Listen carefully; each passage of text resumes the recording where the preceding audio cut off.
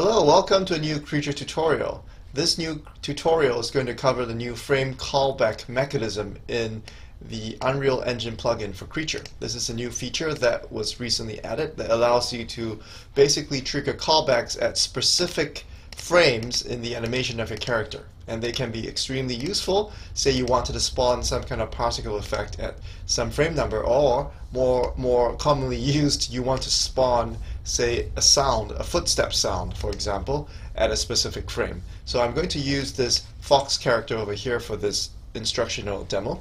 Okay, and so first things first, we are opening up the character in Creature, and as you can see, the character lands on the ground every so often, every say 22 frames or something like this.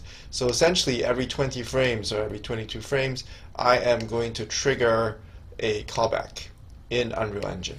Okay, so let's close it. Let's close the fox character. Once, of course, you have to export this into the Unreal Engine plugin using the Creature JSON format, and if you don't know how to do it, please watch the previous tutorials. Essentially, you go to export and export game engines, and the tutorial will guide you through the rest.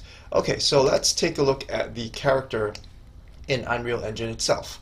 Right, so here is the fox character.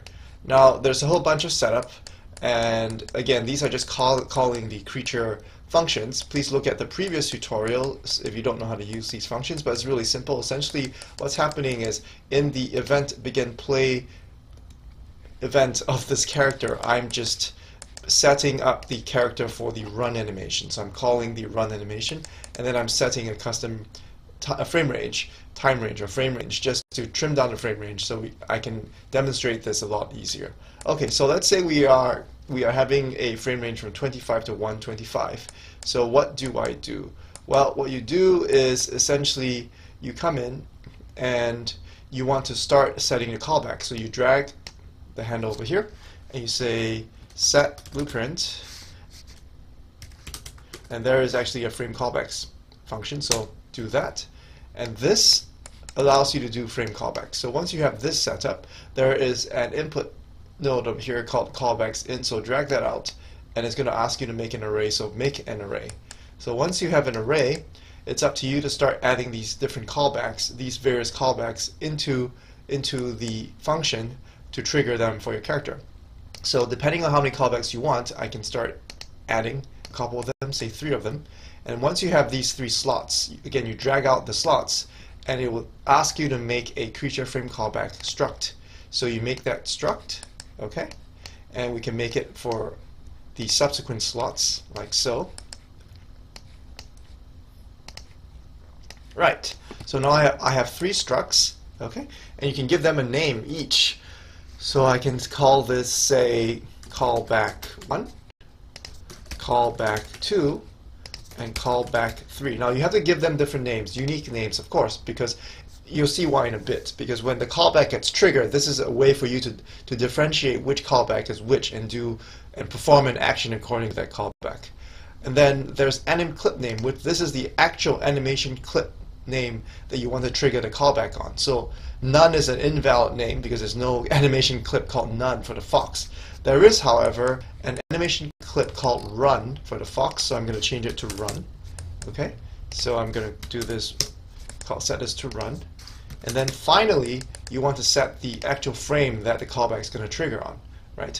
So I can say I want to trigger it at frame 21, and then frame 42, and frame 52. Okay, so that's an example. Now obviously this is only 3 callbacks, there's more footsteps in the fox, so I'm going to delete this because I've already set this up for you. You'll see in a while. I'm going to show you a bunch of callbacks I've already set up, which is over here, the footsteps callback setup. I'm going to drag this guy over here. Actually, let me maximize this window, and I'm going to connect up the functions to the set blueprint frame callbacks setup that I've already triggered. This actually sets up a full range of callbacks for the fox, right?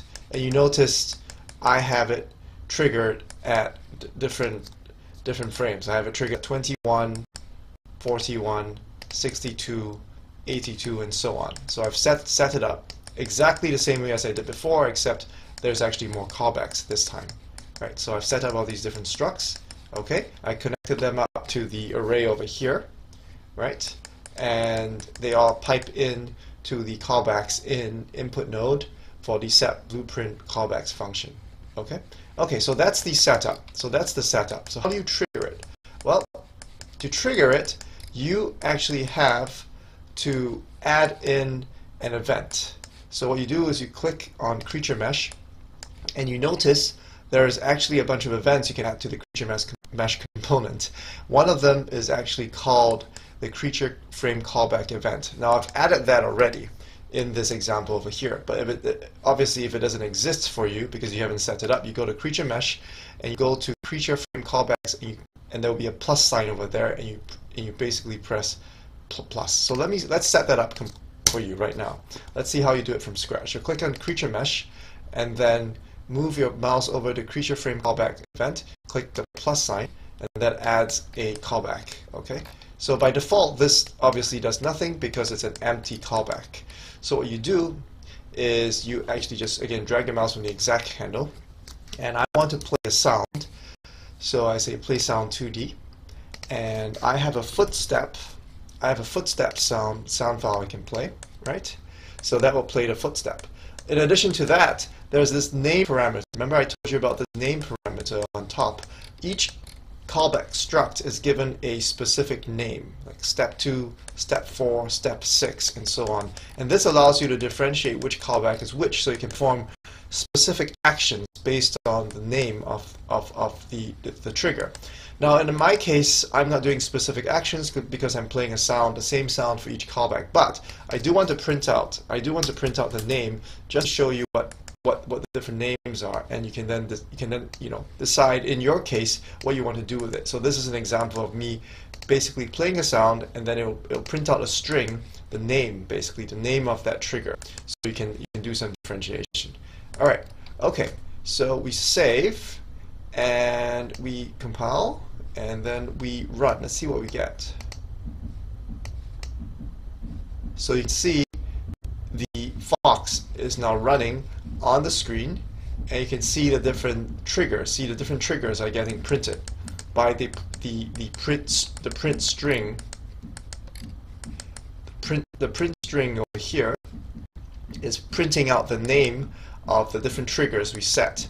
It's also playing a sound, basically calling play sound 2D at each trigger, right? So this is a very easy way for you to add callbacks to trigger footstep sounds for your characters at specific frames. So that's one example. You can also imagine you want to trigger, say, a particle effect at a specific frame for your character, right? That also could be useful in this case. Okay, so this basically concludes this new callback trigger event mechanism for Unreal Engine for the Creature plugin. And I hope you find this very, very useful, especially for triggering off sound effects for your characters, footsteps, slashing of swords, etc.